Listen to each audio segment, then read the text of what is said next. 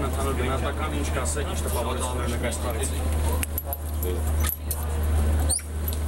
Շատ պահեր չենք կարող օգտագործենք, մի քիչ դժվարացնում էր դա մեր կյանքը,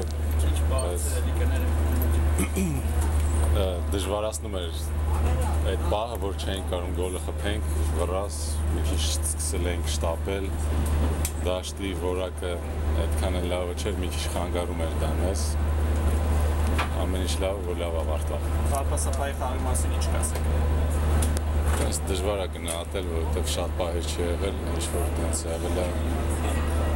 գոլի պահը իր սխալը չէր, դժվար է գնահատել։ Իսկ սա մեր առավելագույնն էր, որ մենք կարող ենք անել։ Չէ, մենք կարողանում ենք ավելի հեշտ էսի անել, այս չստացվավ, կարող էր, որ արեցինք։